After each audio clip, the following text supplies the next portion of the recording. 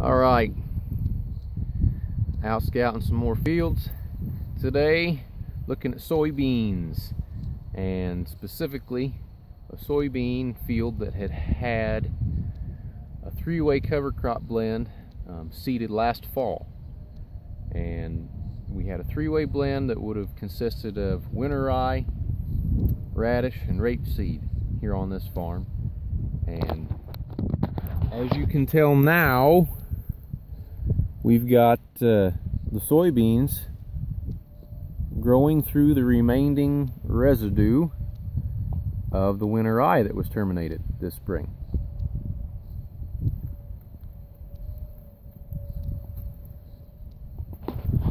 So wanted to give a mid-season update of what these cover crops after they're terminated can look like, and even after they're terminated, some of the benefits, a couple of the benefits, going to give you two benefits of what this Winter Rye residue is still doing now, even in mid-July, and how that can be a benefit to you guys as you're getting ready to make your fall cover crop planting decisions, where you're looking to make some placements, what you're going to decide to use. So we did, the soybean field would have been planted first part of May. The growing cover crop would have been seeded, like I said, last fall, but then terminated this mid to late April. And as you can see, if you can see it, a really big cloud bank over there. About 6 hours ago, we had a big storm come through and dump about 4 to 5 tenths of rain on this farm. So what I like about having this cover crop residue is that I'm walking through the field right now, and as you can see, they've got residue through the rows, in between the rows. And even on the spots where the residue may be a little bit lighter, as I walk across it, I don't pick up, get my balance in the wind, my boots hardly picking up any residue, rather any mud for that matter. Why is that? What is the standing residue of that cover crop done? And essentially what it's done is it's helped slow that water, that raindrop, slowed the velocity of the raindrop down before it hits the soil. And so because it slows the velocity down, you are preventing impact compaction on your soil, because the soybean rows haven't quite closed the row. They're close. They're really close. But they haven't canopied completely. So had that residue not been here, there would have been some rain that would have been able to go through between the rows, hit that soil with a very hard and definite impact.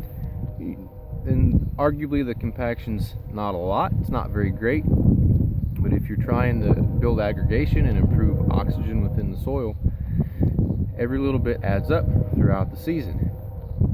All these little things add up over time and really help to build structure within your soil. The other thing, so one is you've got this residue from the Winter Rye that's preventing compaction even now into July. So probably within the next couple of weeks, you will see these rows close up, and you will see a lot of this residue just decompose and fall into the ground, and then start to re-release for next year's corn crop. So having said that, an attribute is compaction prevention from rain impact. Two is to follow that, because it's, you have still standing in between the soybean rows.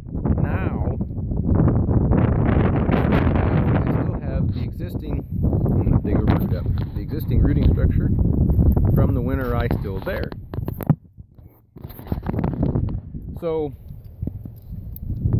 when it rains now, what the skeleton, so to say, or the shell of that winter rye is going to be able to do is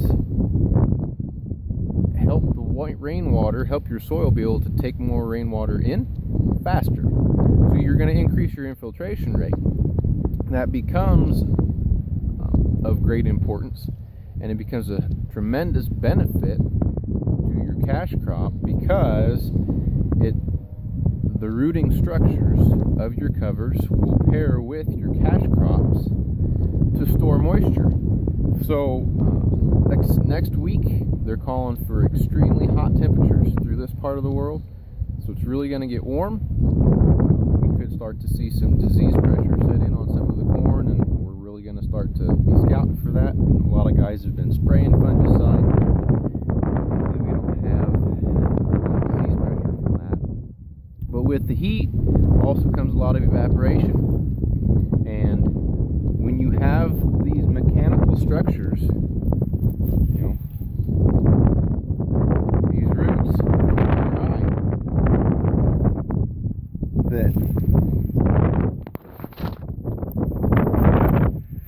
so I've also still got last year's corn roots there too. No tilling these beans straight into this winter rye. Try not to lose my pliers. I had a Craftsman set of pliers one time. It was probably one of the nicest set of pliers I ever had.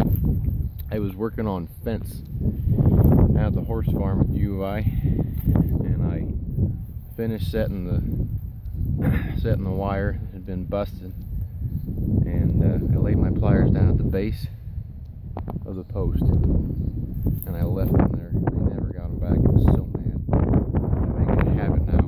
Always put my pliers back in their holster in between uses. But anyway, back to a non-livestock story. The rooting structure, that doesn't look like much now, but you got to remember we've also got three plus months really of decomposition. But without bringing the spade, I didn't bring the spade. The wife and I are out scouting fields on a Sunday afternoon, so please forgive me. I don't have my spade, though I did have my spade. You can make fun of me because I'm not a diehard because I didn't carry it in the back, but it was kind of a last minute decision. Anyway, she was gracious enough to let me come and drive by a couple fields, and she's gracious enough to let me shoot this video now, so I thank her. But if I had my spade, I'd dig some soil for you, but since I don't, I'm just pulling these straight out of the ground, and you still got roots. The reason that the roots still are important now, back to the water holding capacity, is that it's going to get hot next week, and it could be a prolonged period of drought stress, heat stress, and when you have moisture available, extra moisture available, say you hang on to moisture in the top 6-8 inches for an extra day or two, how much is that going to add to your bushels at the end of the season when you go to harvest? Those are the sorts of things that start to add up and start to accrue and give you back a return on your investment in that cover crop. So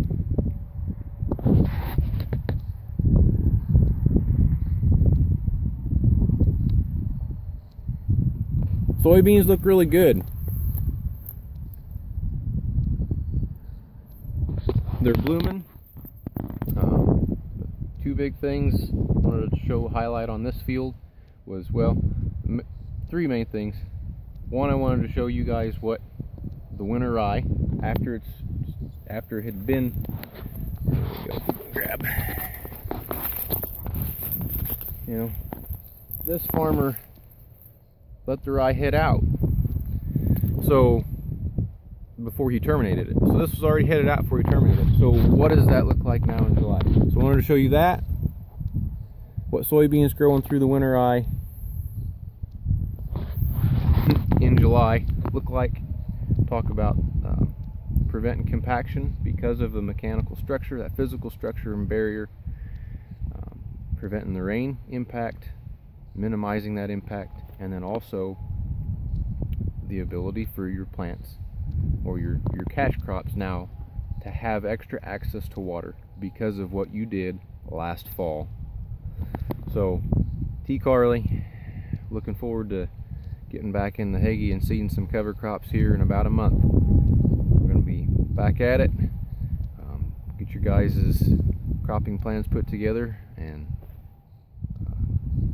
you're already planning for next year. So pair those cover crops with your cash crops, we'll start to see some really good results.